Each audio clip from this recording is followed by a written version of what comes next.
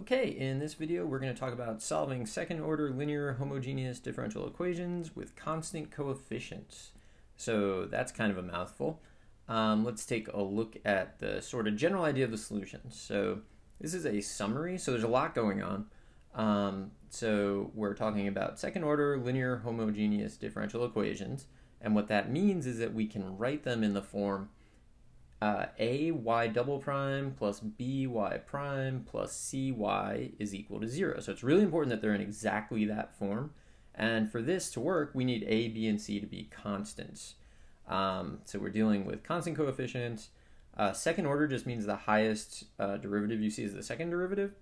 And with that, we have something called the characteristic equation, which you'll notice is just actually a quadratic that has r as its variable, and it's a times r squared plus b times r plus c is equal to 0. And if you look at the differential equation again, you'll notice it's kind of like we just replaced all the y double prime, y. We replaced those with r to kind of the power of the derivative. And that's basically what happened. So in this case, it turns out the solution to these things is really related to the solutions of this characteristic equation. And what we can do is we can calculate the discriminant. So the discriminant, if you remember, is the thing inside the radical of the quadratic formula. So it's b squared minus 4ac. And if the discriminant is positive, you might remember from like algebra 2 or algebra 1 maybe, that you get two real roots and they're different from each other. So two distinct real roots. And in that case, the general solution to this differential equation has the form y equals c1 e to the r1x plus c2 e to the r2x, and you're done. And if the discriminant equals 0, you only get one real root, but it's a double root. And so you get this weird situation where you can't really write c1 e to the rx plus c2 e to the rx because that's writing the same thing twice. So what we do is we introduce this extra x factor, and so that's the thing you got to really keep in mind. So the solution looks almost the same, but it's a little bit different, and right there is your difference. So it's y equals c1 e to the rx plus c2x e to the rx. And I kind of refer to that as the multiply in an x rule, and you actually end up using it quite a bit with these sorts of things. So that's if the discriminant is 0, or more specifically, if when you solve this quadratic, you get exactly one real root, and it's a double root, but it's one root. We could also get the discriminant is less than 0, and if you remember that, that means that we actually get complex roots. So I'm going to call them alpha plus or minus beta I. And in that case, our solution looks kind of crazy. It's y equals e to the alpha x times the quantity c1 cosine of beta x plus c2 sine of beta x. And that looks sort of insane, but it turns out that actually this thing comes from using Euler's formula on something that really just looks like the first solutions that we wrote. And if you remember, Euler's formula looks like e to the I theta is cosine theta plus I sine theta. All right, so most people when they take differential equations, they find things a little bit overwhelming to begin with. So the first thing you can do to do yourself a giant favor is to remember each of these situations. So if you're getting two distinct roots, you know what your solution will look like. If you get one root, you know what your solution will look like. If you get complex roots, you also know what your solution will look like. So make sure you know those. And now what I'm going to do is a couple of examples. They're actually all just going to have real roots, but I think it's good to kind of cluster them together when you're first learning these. So let's take a look. So we want to solve y double prime minus 8y prime plus 12y is equal to 0. So the first thing we do is we write down the characteristic equation. So really the first thing you do is you look at this thing and you think this is a second order linear differential equation and it's homogeneous. And you might not even know what non-homogeneous means yet. It just means homogeneous means that it's equal to 0. So as soon as it's equal to 0, you think, I need to find the characteristic equation, which looks exactly identical to this, but we replace all of our primes, our y's with r's, and then they're to the associated power. If you think of y, kind of just y, not y prime, as the 0th derivative, then you're kind of r to the 0. But either way, people don't usually have a problem with that. So r squared minus 8r plus 12 equals 0. Turns out a lot of solving this is just related to how well you know quadratics. So I'm going to look at this and factor it, right? I need, it's going to be r minus 2 and r minus 6 equals 0, kind of by inspection. So I know that either r is 2 or r is 6. As soon as I solve this, I have to think, which of the three cases am I dealing with? So I'm dealing with the case where I have two distinct real zeros, or roots.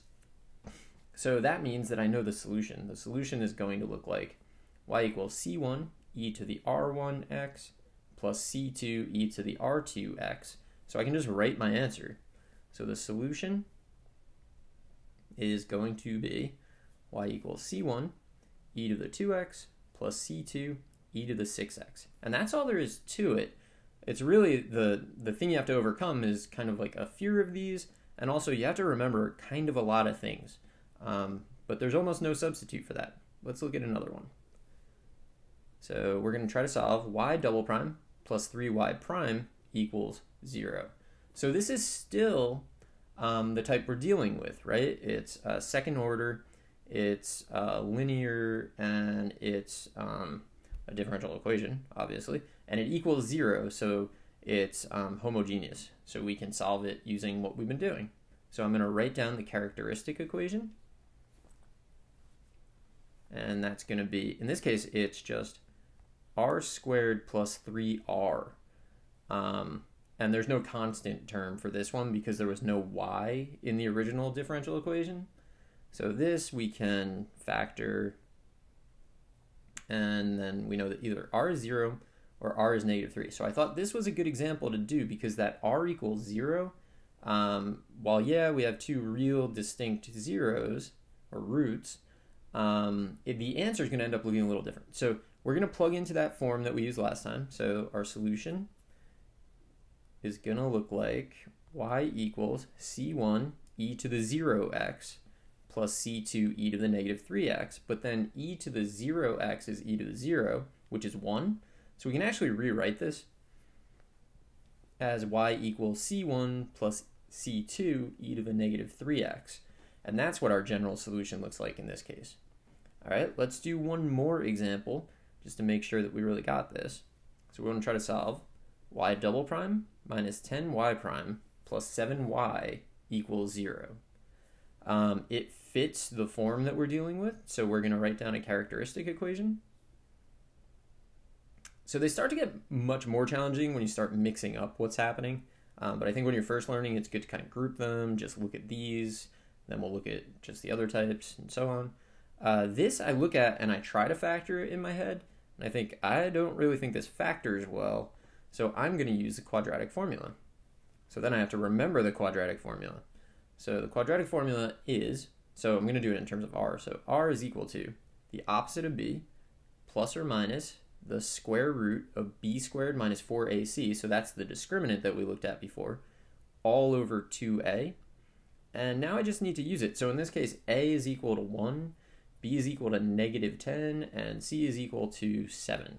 So we're just going to substitute things in.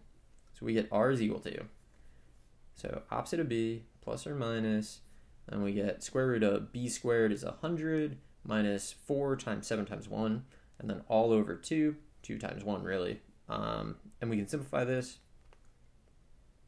So we end up with this, and then a little bit more. So I simplified the radical because I think it's useful to do that. So square root of 72 is the square root of 36 times 2, and the square root of 36 is 6, so I get 6 root 2. And then we can keep going. I think it's really useful to write the roots separately.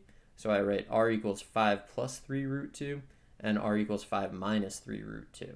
And now these are actually both real, and they're definitely different. So we have two distinct real roots, and that means we can write our solution. So it all comes down to matching the form, knowing what to do once you match the form. So in this case, all of our examples have had two real distinct roots, and so all of our solutions have looked very similar to each other. They're just some linear combination, like we're multiplying each thing by something different, linear combination of e raised to one of the roots times x.